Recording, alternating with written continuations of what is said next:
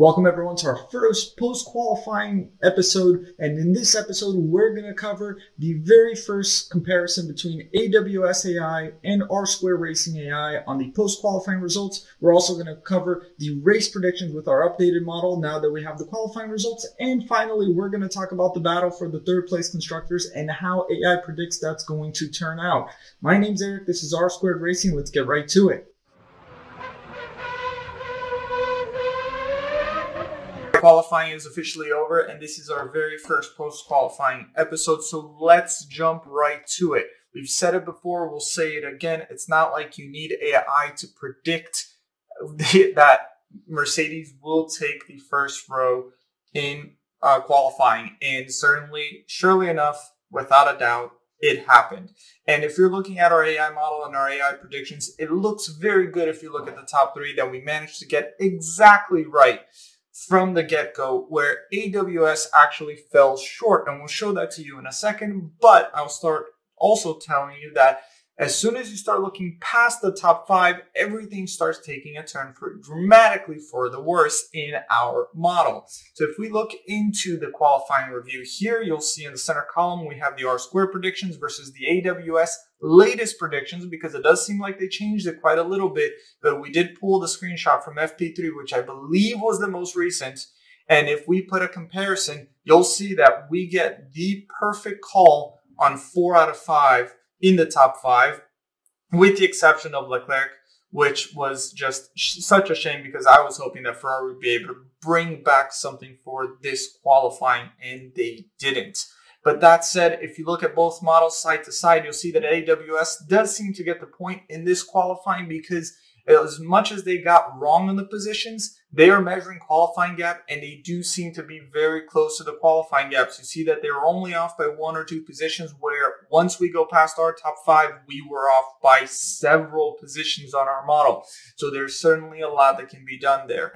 I will do one note that what AWS does primarily, they have a ton of data, and Formula One is supplying data as far as presumptive fuel loads and air track temperature, all of these other components that we don't have. But the core component of what they're doing is based on delta time, which is the difference between the FP3 times and what they're looking at with qualifying times. And to date, we don't do that. We use more of a historical look in terms of all the circuit characteristics, the driver characteristics, and the constructor characteristics in its past history to try to make our predictions. So as we're looking to improve, there is a lot of room for us to insert a lot of new things into our model, and we will certainly be doing so, and we can't wait to be putting head-to-head what we can do with our model against AWS and SageMaker, which is their platform. So looking at that, again, we see that there's been a wide variety on ours. AWS gets the point on this one, but we are clinging to the fact that we got the top 3 correctly.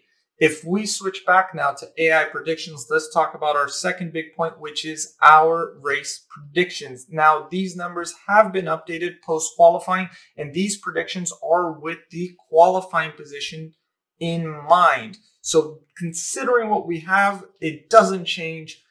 Mercedes is, as always, predicted to take the first 2 spots, and Verstappen will be there for the 3rd spot, assuming he does not DNF, which our model does not predict that this time around. If you look at it, Perez, Gasly, and Vettel come right behind the top 3, which is an interesting one because, again, Vettel is in the Ferrari. He's constantly outperformed by Leclerc, except for his last-minute mistake 2 weeks ago in Turkey. If it wasn't for that, Leclerc would still be ahead of Vettel, even on that battle as well.